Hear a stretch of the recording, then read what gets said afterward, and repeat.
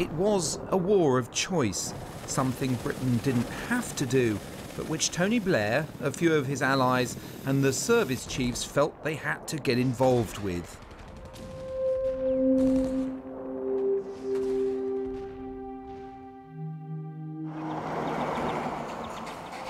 The meeting 1 year before the invasion at President Bush's ranch in Texas would prove pivotal.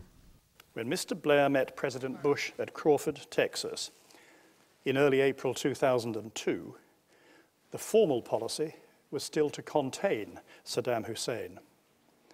But by then, there had been a profound change in the UK's thinking.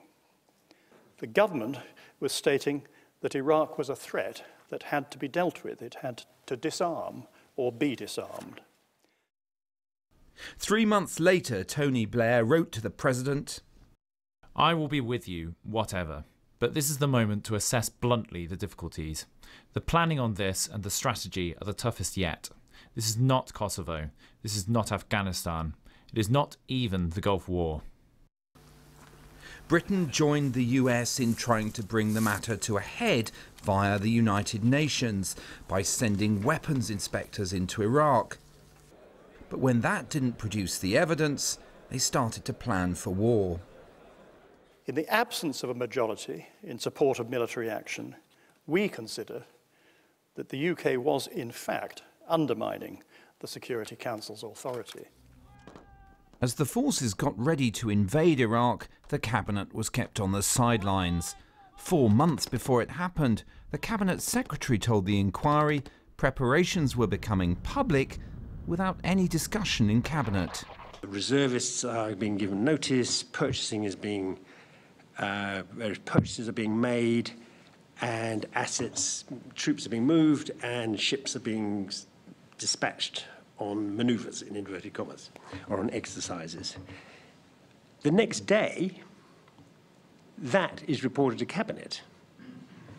Okay, so you can see that the extent to which they're brought into the story lags a long way behind what the degree of thinking and by this time preparation. If there's a key takeaway from all this, it's the degree to which Tony Blair kept vital decision-making to himself and 1 or 2 close allies. Indeed, Sir John Chilcot flags up 11 separate occasions when he says Blair should have had close consultations with cabinet colleagues and officials and allowed them to have their say, but didn't do so.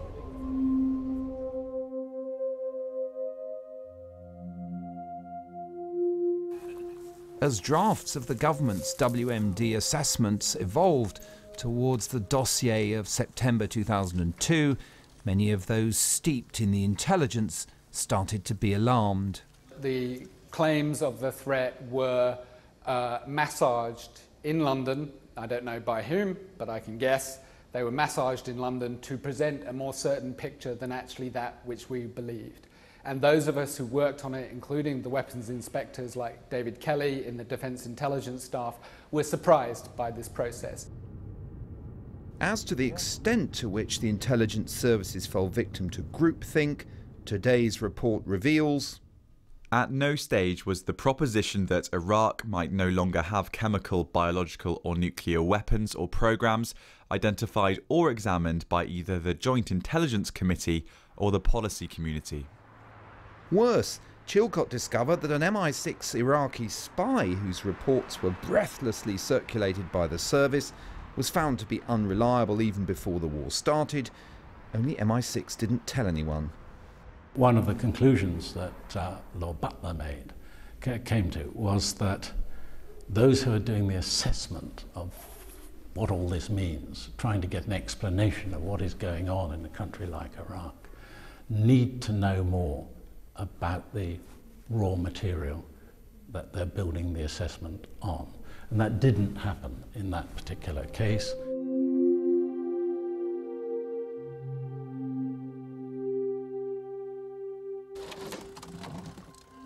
As for the legal basis for war, honed down and changed a few days before fighting broke out, Chilcot says, We have, however, concluded that the circumstances in which it was decided that there was a legal basis for UK military action were far from satisfactory.